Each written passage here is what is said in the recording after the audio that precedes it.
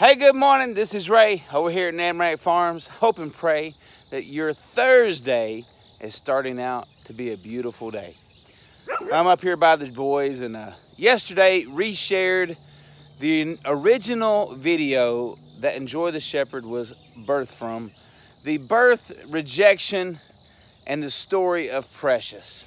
That precious little lamb rejected by her mother that allowed us the opportunity to take care of her, to me the opportunity to take care of her, and even more so, the opportunity to get to know you. And I was thinking, the original message is always the same message. It's always about the love of the shepherd for his sheep. We can talk about a million different aspects of shepherding and sheep, but the story always comes back to the same thing. It's the love of the shepherd for his sheep. And yes, there are times I get absolutely frustrated with the sheep, especially ones like Tony the knucklehead, Susie Q knucklehead.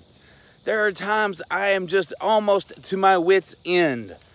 There are times I get tired because they'll get sick, or they'll have foot sores, or there'll just be things going on, and I'm just like, oh, I'm ready to give up.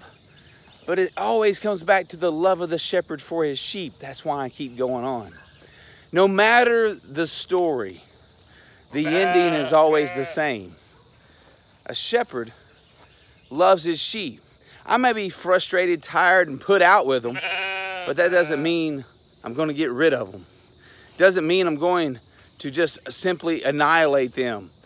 It just means that I need rest, that I need time to recuperate.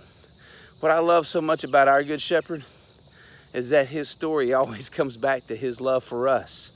His love is never ending. His love does not fail.